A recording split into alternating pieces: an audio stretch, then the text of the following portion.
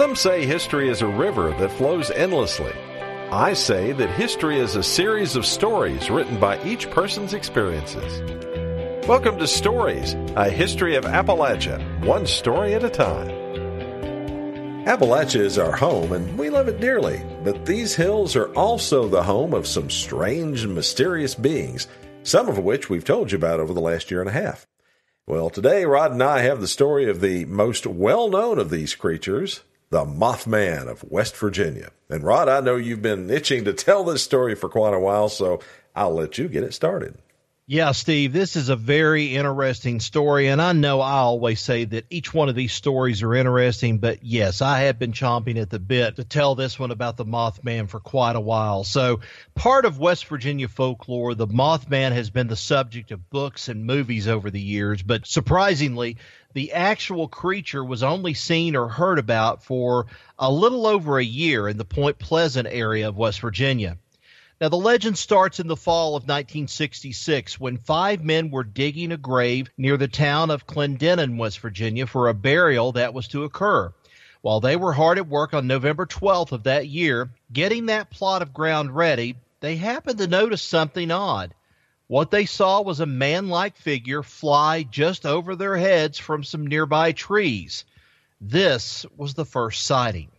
Well, 3 days later, 2 young couples from Point Pleasant were taking a ride in the countryside near the McClinty Wildlife Refuge on West Virginia Route 62 in an area known as the TNT area, which was named for an old World War II munitions plant that had been located there. As they came over a hill, they came face to face with a creature the likes of which they'd never laid eyes on before. Well, these 4, Roger and Linda Scarberry, and Steve and Mary Mallet, said they saw a large white creature whose eyes glowed bright red. Well, swerving around the creature, they attempted to drive away. However, seconds later, they found the Mothman was back in front of their car. More frightened than ever, the 2 couples headed back for town, flying down the road at nearly 100 miles an hour. As they drove, this thing flew right behind them at the same speed, sometimes lifting up high into the air, sometimes back down, but always right behind them. Well, they took every turn they could to shake this creature, even taking farm roads as a shortcut. And on one of these roads, the thing managed to get in front of the car and immediately alighted on the road in front of them to block their path, lying there like a big old lump of flesh, you know. Well, the couples backed up, headed back in the opposite direction to get to town. Later that night, they returned to the farm road, this time with the deputy sheriff. The lump in the road was gone, but they did find a strange pile of dust in its place. Sounds weird. Sounds like the dust that comes off the wings. Do you know what I'm talking about, Steve? Yeah, like on a moth or a butterfly, yeah. Yeah, well, they described this thing to the deputy as a large flying man with 10-foot wings. And these weren't the only sightings, though. Over the next several days that November, 2 volunteer firemen saw it, describing it as a large bird with big red eyes. A contractor, Newell Partridge, said that he had aimed a flashlight at something in a field near his house and saw a creature whose eyes glowed like bicycle reflectors. Never heard anything quite put like that before. But Partridge also attributed the disappearance of his German Shepherd dog and buzzing sounds from his TV to this thing. Tom Urey of Clarksburg, West Virginia, also saw the creature as it hovered behind his car as he was traveling at 70 miles an hour. Now, a service station attendant by the name of Ralph Thomas told the Charleston Daily Mail that some relatives had parked down from his house, which was in the area of the old TNT plant, intending to play a prank on him. They crept up on the house and pecked on the window to scare him over the Mothman fears. After letting Mr. Thomas know who they were and getting a big laugh out of the prank, they returned to the car, where they found the actual Mothman standing. At spotting it, the 2, Mrs. Raymond Walmsley and Mrs. Robert Bennett, along with 18-month-old Tina Bennett, took off for the Thomas house at full speed, Mrs. Bennett and child following in the mad rush. According to Mr. Thomas, it seemed like something hovered over her and got her in a trance or something, and she couldn't hardly get up off the ground. Once inside the house, it, as he called it, stared at them through the screen door for several minutes until it departed. Well, experts and police officers tried to calm the public with explanations for what was being seen in this part of Appalachia. Mason County Sheriff George Johnson said that he believed that the beast was actually a type of large heron that he called a shite poke. Have you ever heard of a shite poke? No, I haven't. I'd never heard about that until you mentioned that here on the podcast. Well, that must be like a northern Appalachian term that I'm not familiar with. Anyway, Well, it may be. The shite poke, or large heron, probably was a sandhill crane. At least that's what a wildlife biologist by the name of Dr. Robert L. Smith of West Virginia University weighed in with. The sandhill crane is about the height of a man with a 7-foot wingspan. Also, the colorings of the sandhill crane fit the descriptions of the Mothman.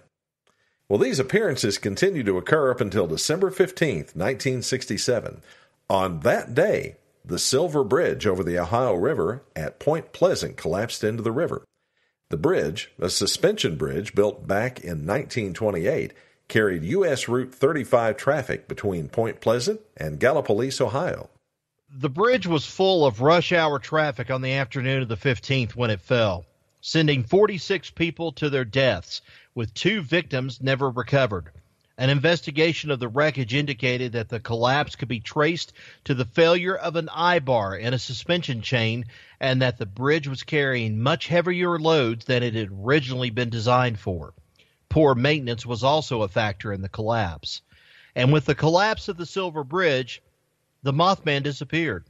Although there have been sporadic reported sightings of the creature, including a purported photo of it published by WCHS-TV in 2016, which appeared on closer examination to be of an owl carrying a snake, there have been no credible appearances of a man-sized creature with 10-foot wings and glowing red eyes in the 50 years since the Silver Bridge fell. But however brief was the time that the Mothman appeared among the residents of West Virginia, he lives on in popular culture. In 1975, John Keel wrote the book The Mothman Prophecies, which tied up the appearances of the Mothman to the Silver Bridge failure, saying that the collapse was predicted by the creature.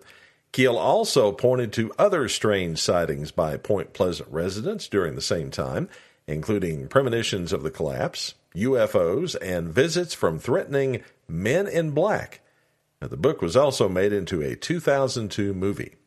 Well, skeptics say that there are reasonable explanations for all the appearances, like pranksters, unfamiliar animals visiting the area, and the like. None of this has stopped Point Pleasant, though, from making the most of the legend of the Mothman. Starting in 2002, the city held its first annual Mothman Festival and unveiled a 12-foot-tall metal statue of the creature the next year. There is also, Rod, believe it or not, a Mothman Museum and Research Center, which was opened in 2005.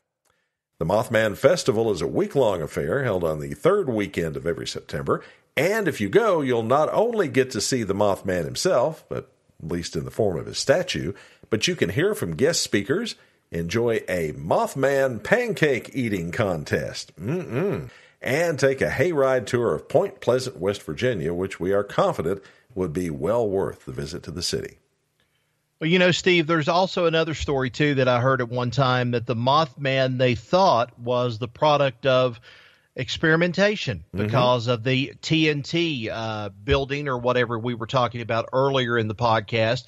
Because of a munitions plant, they thought that the Mothman was some form of a mutation or creature that had been developed at research there and had got out finally from this research facility there in West Virginia. But, you know, that's never been proven. So there's a lot of stories about the Mothman, which, you know, have kind of been out there, but they've never really been proven. Right. And we've kind of held off on talking about the Mothman because pretty much everybody that talks about Appalachian history, first thing they talk about is what?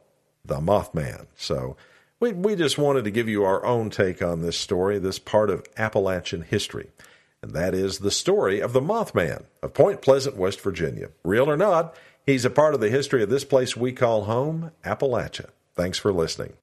You can subscribe to our podcasts at Apple Podcasts, Stitcher, Google Play, or on your very own podcast app. You can follow us for more stories on Twitter at Story Appalachia and on Facebook at Stories of Appalachia. And, Rod, we also have our own online radio station where you can hear this story and many others.